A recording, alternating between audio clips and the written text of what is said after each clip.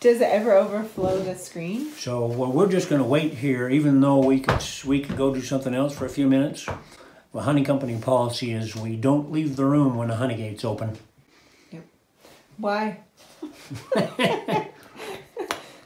There's some details, and the videos are instructional videos on beekeeping that just don't need to be explained.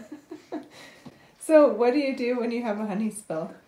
So that gets scraped up off the floor. Don't throw it away. It's good bee food, right? It never end up in a jar that would be sold for consumption, right? But it's still perfectly fine to feed back to the bees. I don't know what's on your floor. It depends on where you're extracting. I guess I shouldn't say that. There might be motor oil. There could be floor soap from. There could be who knows what's on the floor. But if the honey hits the floor and it was a reasonably clean floor, just feed it back to the bees.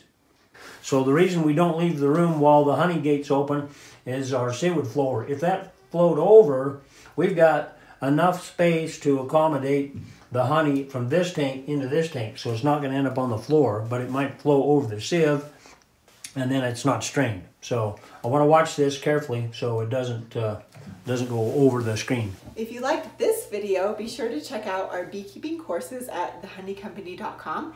We're offering 6 full-length beekeeping courses for beginning, intermediate, and advanced beekeepers. See you there!